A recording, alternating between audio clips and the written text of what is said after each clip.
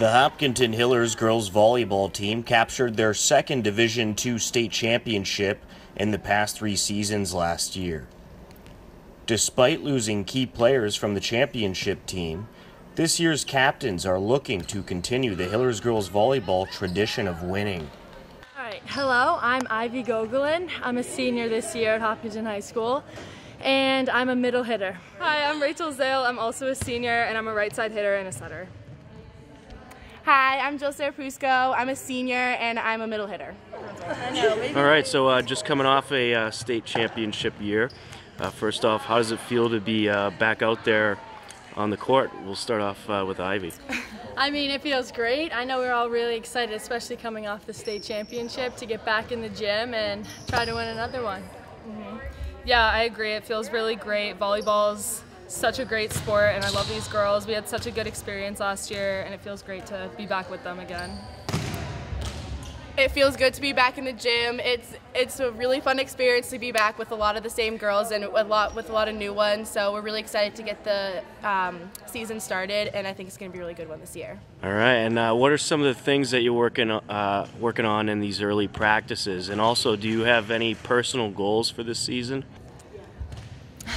I think to start off with practices, we're working on finding our groove as a team, because there are a lot of new players on the team, and even with the returners, some of us haven't played with each other in a while, so we're working out the kinks. We've had a couple scrimmages, and we're getting better at playing together. Yeah, I mean, like Ivy said, kind of working out the kinks, especially on serve receive, even just serves in general. We're kind of just getting used to doing that together again. In terms of personal goals, I would say that for setting, I would really like to start running some plays with these guys. It's really fun, so yeah, I'd love to see that this season.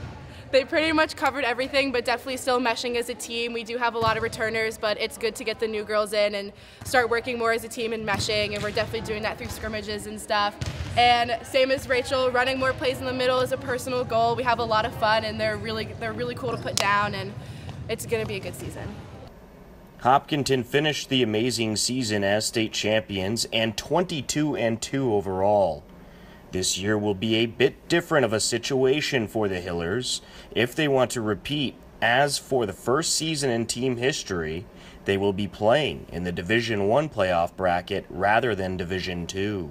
Yeah, I'm so excited to be in D1 this year. I mean, last year there certainly wasn't like a lack of competition, but I think it's really going to be great to see, you know, like the big guns like Barnstable, Newton North.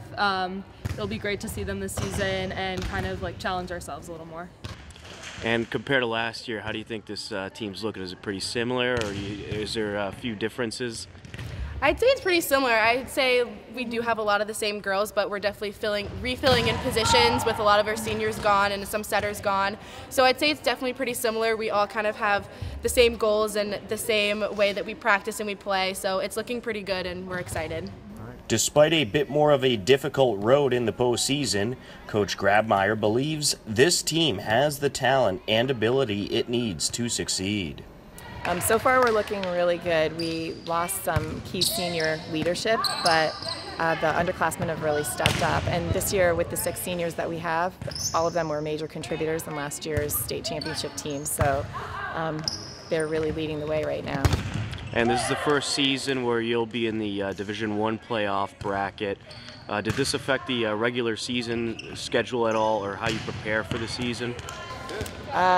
Our regular season is looking pretty much the same, except we have Dedham this year, new to the Tri-Valley League.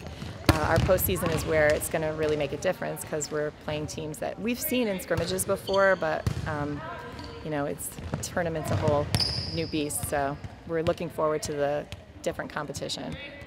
All right, terrific. And the girls are confident and maybe at a chance to repeat for a state title, even though they're going to be in Division I this year? I don't think there's been a season where the girls haven't put that down as a goal, that they want to play their best, and always a state championship. Once you've been there, it's something that you want to repeat, and they work hard to be able to get back there again. So they're looking forward to it. It's going to be another fun ride, and we certainly look forward to the season. Okay.